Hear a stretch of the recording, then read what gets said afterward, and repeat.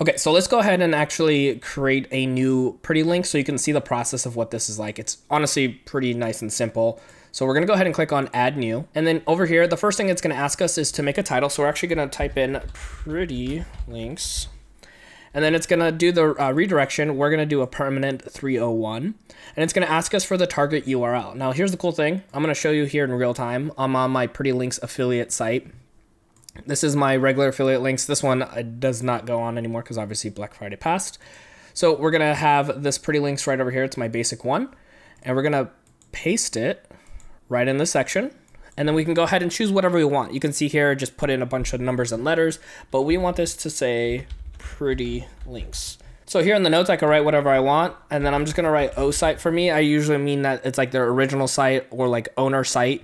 So that way I know that that's where the affiliate's coming from. But if it's from something like Impact or Commission Junkie, I'll put those down as well. And then a little bit on the right-hand side, you can't see it right here. It says move to trash, but then to the right of that, it says update, which will then go ahead and create it. So I'm just gonna go hit that. And within just a few moments, our Pretty Links link is now officially up and running. Now, obviously you can see we don't have any clicks for it yet.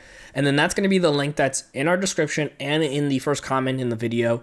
So that way people can click on it, go to the site, hopefully have that discount because those discounts kind of change from time to time. But if you can get that nice discount, of course you can save some more money. And then you are now able to go ahead and create those pretty links on your WordPress so that way your links look so much nicer overall. Now, of course, I'll have the links down in the show notes below for you if you need a hosting account as well. So all my resources are going to be in the description box for you. And then after that, I actually want you to check out my video right over here to keep on learning ways to help your small business continue to grow and thrive.